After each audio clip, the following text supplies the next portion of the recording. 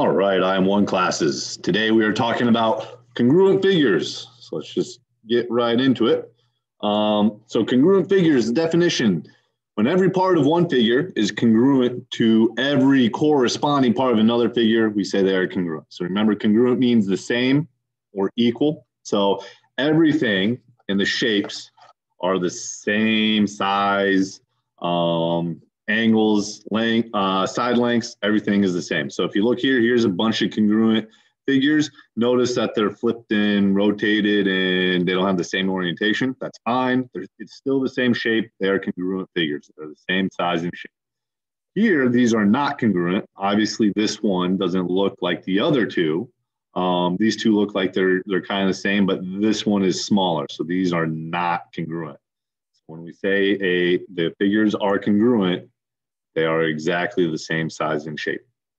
Let's talk about some notation things. So congruent statement, you write the you're going to write corresponding vertices in order. So let me label some things here. So this is going to be triangle ABC. You can make that B look better. A, B, C. And this triangle will be, we'll go X, Y, Z. All right.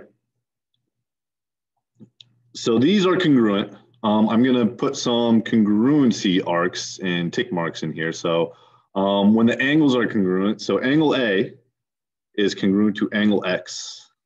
All right. Angle B, I'm going to put two tick mark or two arcs in angle B to show that it's different than angle A. So two arcs in angle Y. So B is congruent to Y. And then angle C is congruent to angle Z. And what we do when we write that out, for angles, use the angle symbol. So we can say angle A is congruent to angle X. And then we have angle B is congruent to angle Y. And then angle C is congruent to angle Z.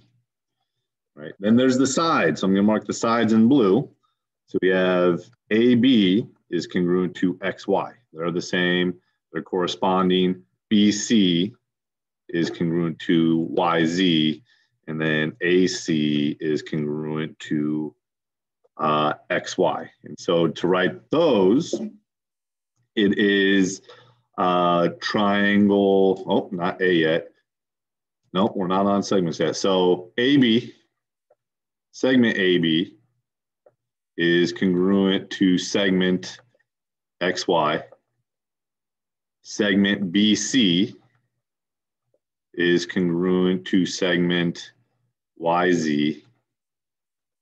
And then segment AC is congruent to segment XZ.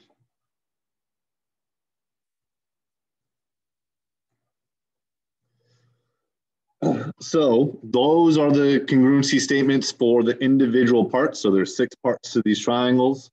All right, 3 angles, 3 sides, so 6 parts total. To write a congruency statement for the triangle, we would say triangle ABC is congruent to triangle XYZ. All right, that's pretty easy, right?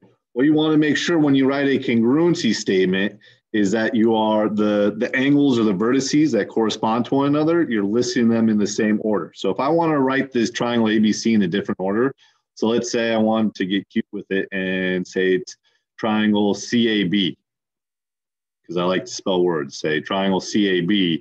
I can't just write out that it's congruent to triangle XYZ. I need to write it in the same order. So I did CAB. C corresponds to Z, so I have to write the Z first.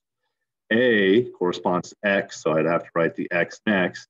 And then B corresponds to Y, so it's Y. So you need to write it listed in order that they correspond, all right? And it matches up with the angles, all right? You can tell when the diagrams are marked off by looking at the congruency arcs, what corresponds to what. So just for example, what doesn't work out if I had let's say triangle BAC is congruent to triangle, if I just did the normal and alphabetical order, this would be a no-go. That'd be an incorrect congruence statement because B here does not correspond to X down here. They're not the same angle in the triangles, all right? So let's look at that. We're gonna do a mashing congruence statement. So WVU, all right? W is listed first. So W has one arc. Over here, the triangle, the angle with one arc is T. So I gotta put T in there. Then it goes to V. So V has two arcs. S has two arcs. So T, S, and then R is left over. U and R correspond. All right. So just make sure you are listing them in corresponding order. So let's look at this one. AKL. So A is this top. So AKL is this top triangle. So A corresponds to itself. So it'll be A. So then K is next. So I got to look at K has the two arcs. B has the two arcs. So it'll be B. And then C left over. All right. Next, same thing. You got to look. We have XWV. XWV. So X corresponds to itself. They both have the one tick mark. W has two. Down here, E has two. So those correspond. So I need to put the E next. And then V has three, D has three. So X, E, D, E. All right. So now let's look at corresponding parts.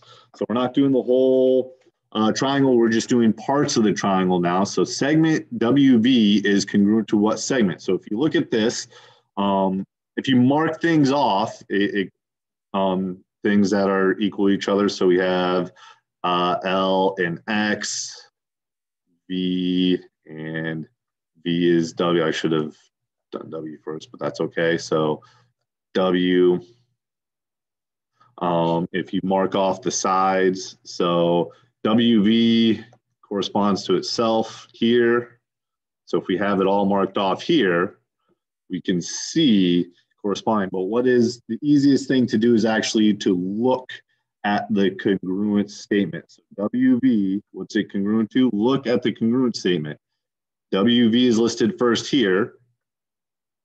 What's listed first here? WV. So WV corresponds to itself. So WV is congruent to segment WV. Let's look at another example. All right, so segment IJ. All right, if I mark off the diagram following this, so H is first, then U, so H corresponds to U. I corresponds to V. So those are congruent. And then J corresponds to W. So those are congruent. You can mark off the sides from there. So I to L, it's one arc to two arcs, one arc to two arcs. So these are equal or congruent. 2 to 3 is I to J, 2 to 3 over here, and then 3 to 1. So all marked off. That's what it looks like. So IJ, all right, IJ corresponds to this one here with the two tick marks. And then, so if you look here, IJ is listed in the first two spots. UV is listed in the first two spots. So there's a couple different ways. Segment IJ is congruent to segment UV. All right, two more. One with an angle. So complete the congruent statement, angle XVW. So let's actually mark off the diagram real quick so we can see. And actually, you know what? Let's do this without marking anything off, just by looking at the congruent statement. So XVW, so it goes X to V to W. So we go over here, it'd be D to E to V, same pattern. So D, E, V. So let's mark this off so we can see if we're right. So W corresponds to V in the other one. So W and V. X corresponds to D, and V corresponds to E. So V in this one corresponds to E in this one, and then you can mark off the angles in between. So 1 to 2, 1 to 2, 2 arcs to 3 arcs, 2 arcs to 3 arcs, 1 to 3 arcs, 1 to 3 arcs. So we can mark those off with congruence tick marks. But let's look. WVX. So W, V, actually, no, that's wrong. It's XVW. So XVW. So to mark it off here, so DEV, we can see. And notice we did that just by looking at the order it's listed. All right, so let's do one more like that.